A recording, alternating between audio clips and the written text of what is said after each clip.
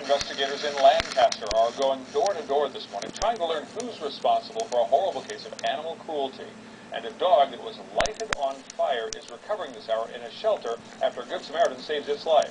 CBS 2's Melissa McCarty is live in Lancaster with this hour's newest details. Melissa?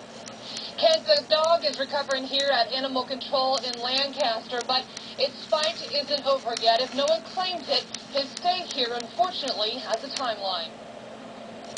I'll never forget the cry, needless to say.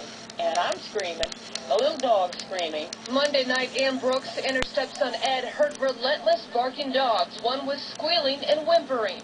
I came out here and saw what looked like for a second fire. They ran next door to this vacant house up for sale to find in a ball of fire this Pitbull mix about 6 months old. Blaze.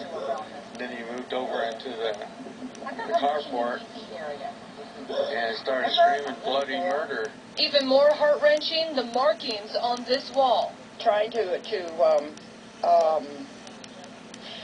get the fire out by pushing itself against the wall.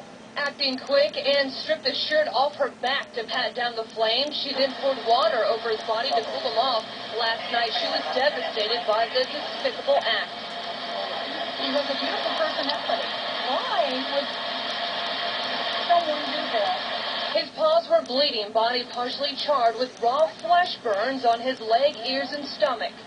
That there are some sick individuals out there that need to go to jail.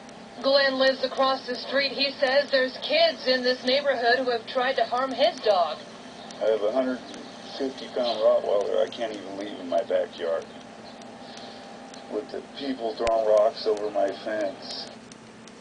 Neighbors say whoever is terrorizing the animals in this neighborhood needs to be caught now. Arson and explosive experts are taking over the case. As for the stay here, typically animals have 3 to 5 days before they are euthanized. In Lancaster, That's sick. CBS 2 News.